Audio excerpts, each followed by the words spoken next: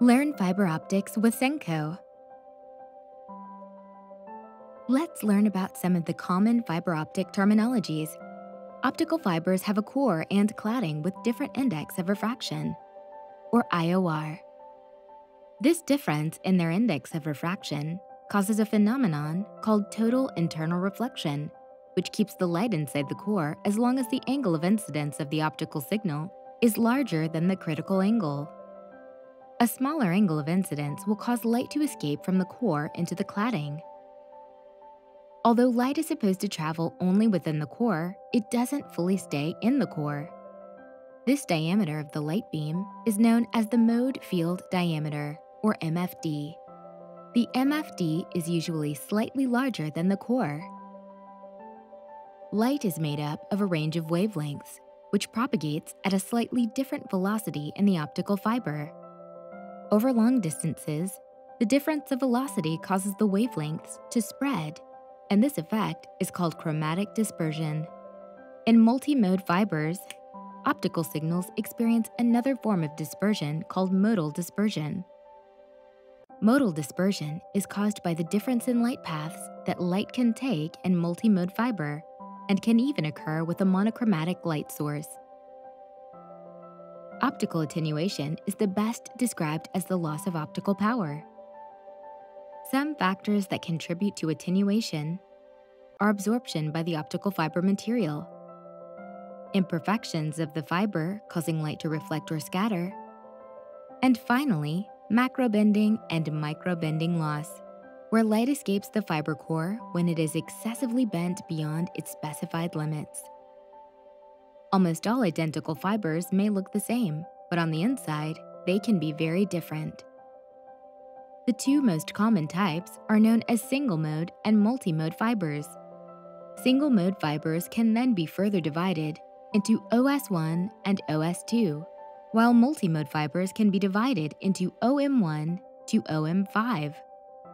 The ITU-T standard recommends a range of optical fiber cable specifications from G.651 to G.657.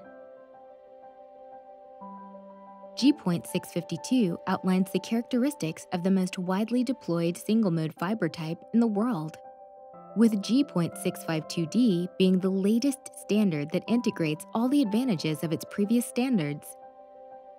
It is the introduction of G.652D that makes fiber to the home, or FTTH, possible.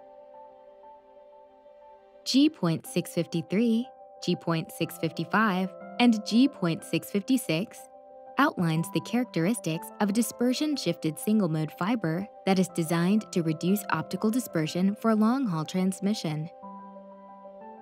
The latest specification has been developed to support high-bandwidth WDM transmission over hundreds of kilometers. G.654 outlines the cutoff-shifted single-mode fiber, which has reduced attenuation and a larger MFD. The fiber is usually used for long-distance transmissions, such as in submarine cables that connect countries across continents.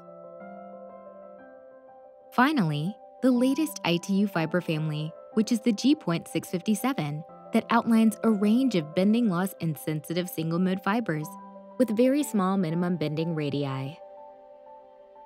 They are specially developed to support the growing fiber-to-the-home market, where cables need to be installed in tight corners in customer homes and buildings. The specifications in the ITU-T were established to ensure fiber performance standardization. However, it does not mean that every manufacturer's optical fiber is made the same way, as they can deploy different designs to achieve similar outcomes. An example is the bend-insensitive G.657.A2 fiber. Manufacturers change the fiber or IOR profile to achieve the intended bending requirements. So how do you join two separate fibers? The common ways are by using optical connectors and fiber splicing. There are mainly two splicing methods, which are the mechanical splice and the fusion splice. Mechanical splice is done by using a sleeve with V-grooves. two optical fiber ends are butted together with index matching gel to reduce reflection. The fibers are then clamped in position, but they remain as two separate fibers. Fusion splicing is done by using two fiber ends. Usually, an electric arc is applied to melt the two fiber ends to create a continuous piece of fiber. This splice point is then protected using a splice protection sleeve.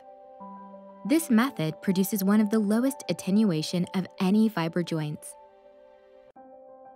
Optical connectors hold the fibers in place and are aligned and butted against each other within an adapter to make a connection. Connectors are used where quick mating and demating is needed. There is a wide range of connector types, and some even have better optical performance compared to splicing.